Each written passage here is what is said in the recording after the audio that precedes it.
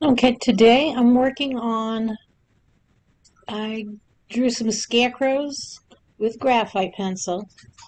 I've got this one, which is done, I think the highest number on that one was 8B. And then I got a new set where I had 10 and 12B graphite. So I did the background with the 8B as dark as I could, well, not as dark as I could get it, but just to get an idea how it's going to print up. And this one, the background is done with the 12B very lightly, but it's very dark. I just want to see how the new pencils that I bought would print out. And this is the last of my Halloween or actually fall projects that I was doing. They're not strictly Halloween, but I'm just going to voice over a little bit of the video, but most of it will be just me printing. I did the drawing, now I'm laying it face down on the gel plate. As you can see, it's smaller than the gel plate, which I wasn't totally happy with, but I didn't pay attention when I was doing the drawing to what size the drawing and the gel plate were. So now I'm just going to shut off the audio and you can watch. All I'm doing is laying down the drawings onto the plate, laying color over them, a light color over them, and then pulling them up. That's all I'm doing. At the end of the video, I'll show you a comparison of them and what I did with the, because when I'm done with printing, that's not the end of it. Usually I go back over with pen or watercolor or whatever looks like would work. And sometimes I just glaze over them. But at the end, if you wait, you'll see the pictures of how I finished them. So just enjoy.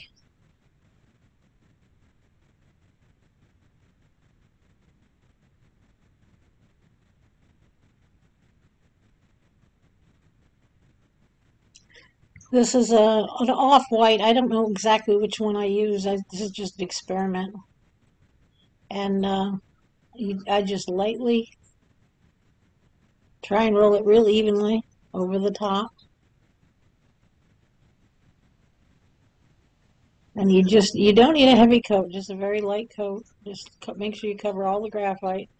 You want to roll it as little as possible. I think I'm rolling a little too much there because you don't want to move that graphite. So now I'm just using regular drawing paper to pull it up. These are just experiments, so I'm not really trying to work on a finished product. I'm just experimenting.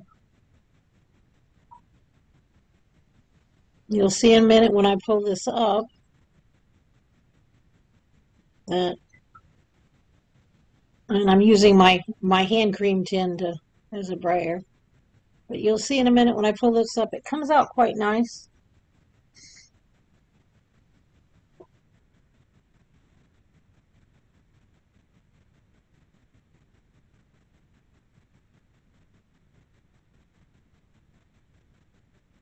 Now, when you see it on the plate, it doesn't look like it's going to come up, but it actually comes up darker than the picture usually.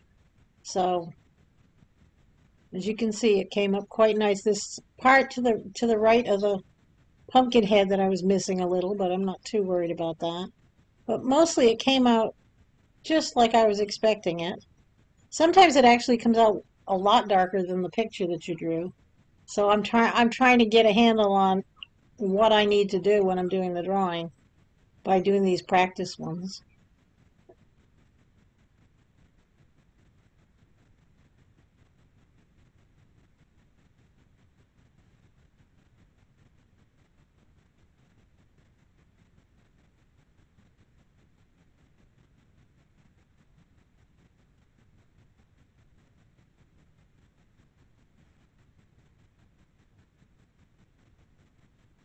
Okay, this is my second one.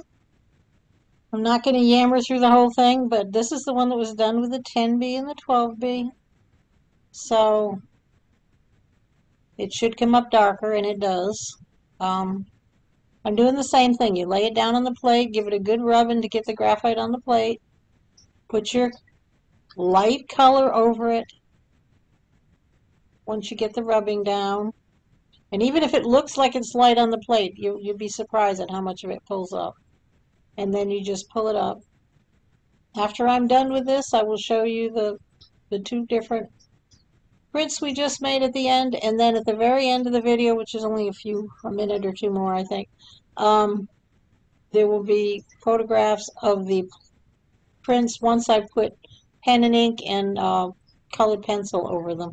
I think I was using the ChromaFlow pencils, but I was using them very lightly. I wasn't making a heavy mark with them. So thank you for watching my video.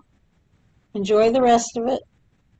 Like if you like it, subscribe if you want to see more, and you have a lovely, lovely day.